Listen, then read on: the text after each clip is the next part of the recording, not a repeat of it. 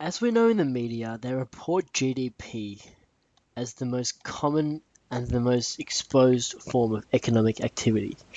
And that is an estimate of the total level of market production in an economy. So the GDP is an estimate of the total level of market production in an economy. So why do we have these indicators of economic activity, such as the GDP? It's because economists want to know how and where the material and the non-material living standards are improving in certain parts of the economy. So this allows the government to target certain sectors of the economy to improve the material living standards or the general overall living standards of the economy. So it is important to compare or to figure out what GDP is of the economy, and so that could provide an estimate or a relatively reliable measure of what the material living standards of the economy actually is. And we'll talk about how they calculate GDP in a further lecture. But now we're going to focus on other indicators of economic activity other than the GDP, which is the most reported example of economic activity. So we have three different types of economic activity that can be reported. So firstly, we have what is called lagging indicators. And what this means is that it is reported after the activity has occurred.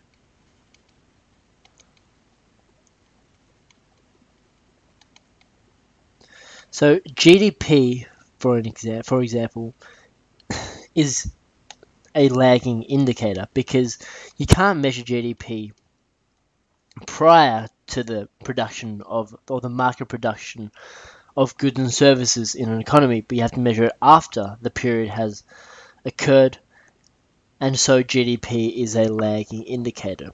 So these statistics do not tell us what the economy is doing right now, but it talks about, or it gives us an indication of what happened in the economy, of what happened.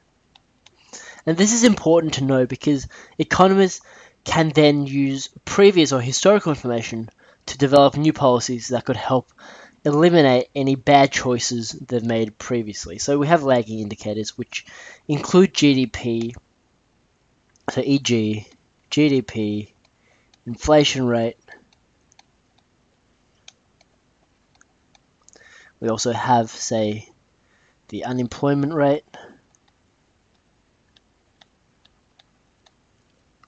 and other such examples. So these are just processed and released after the occurrence of this activity, and this is usually released by the ABS, or the Australian Bureau of Statistics, 3 months after it has happened.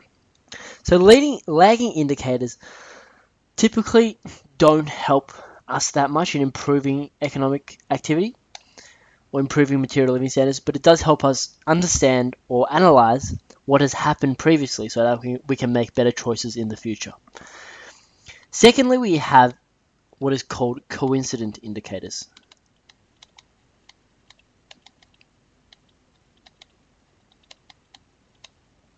And most of these indicators aren't a very holistic view of the economy, but it does provide what is happening at the moment. So coincident indicators move very closely with actual changes of the economy. So moves closely with the actual changes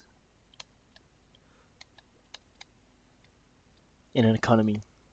And so while they are published over relatively short intervals, they tell us what is happening right now. So these include monthly, so e.g. monthly retail figures, sales figures, and anything that is released typically now rather than in the future. So coincident indicators tells us what is actually happening in the economy at the moment. And this can be useful to economists because they provide this information of current market activity in the economy. So let's write about GDP. And let's talk about the final type of indicator in an economy. And this is what is called leading indicators.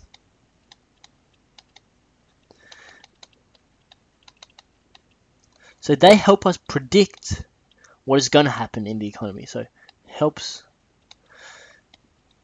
economists predict what is going to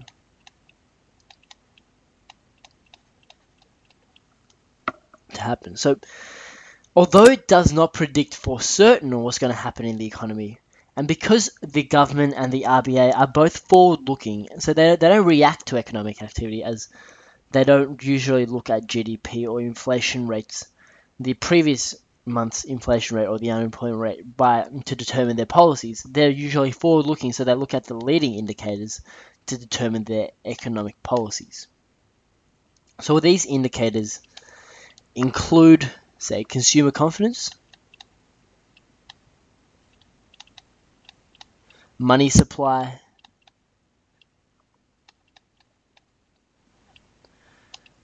building permits,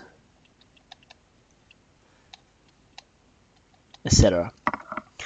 So what these indicators do is that, if, for example, if consumer confidence is high, then that would indicate to economists that in the future there will be greater consumption by consumers because they feel less concerned about their job and more confident about their financial future, so they're going to spend more, and therefore that's going to increase GDP and economic growth in the future.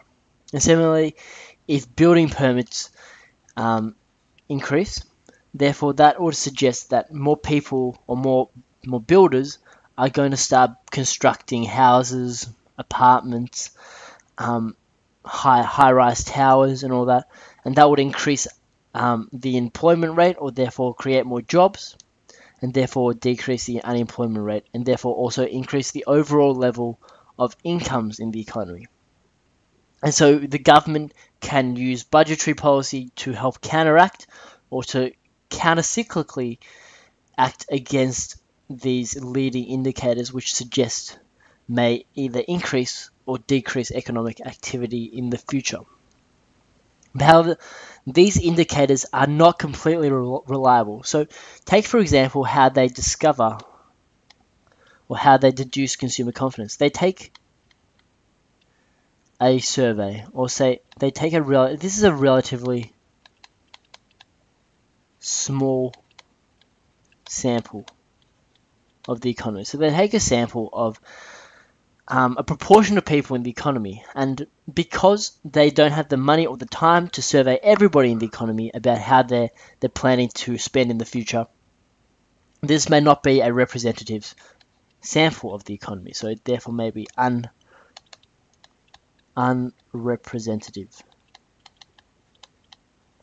So to break this down, it means that if I'm willing to spend, say, $100 in the next month, there may be another 10 people who aren't willing to spend $100 in the next month. And that means the 10 people's consumer confidence are actually very low. So assuming that there are 11 people in the economy, if only I'm surveyed and I'm very confident about my future, then therefore the consumer confidence which is reported in this survey would therefore increase.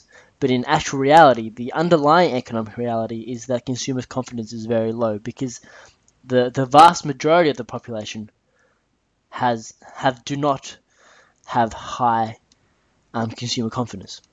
And so most of these leading indicators only take a small proportion of sample of the population and therefore do not represent the entire population as a whole. Although it might come very close to, it cannot be for certain to take these figures as gospel. So what this means is that economic activity can be measured in three different indicators. So we have lagging indicators, which are reported after the activity has occurred, so e.g. GDP or the inflation rate.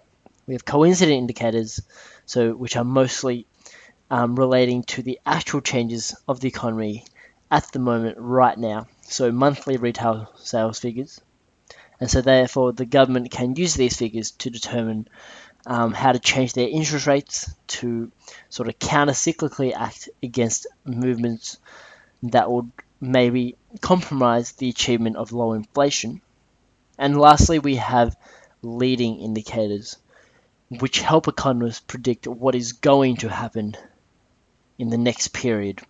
And these examples include consumer confidence, the money supply in the economy, and also building permits. And there are many more, which you can go on maybe say the ABS website and check them out. But for now, we're just going to have use these examples as leading, coincident, and lagging indicators of economic activity.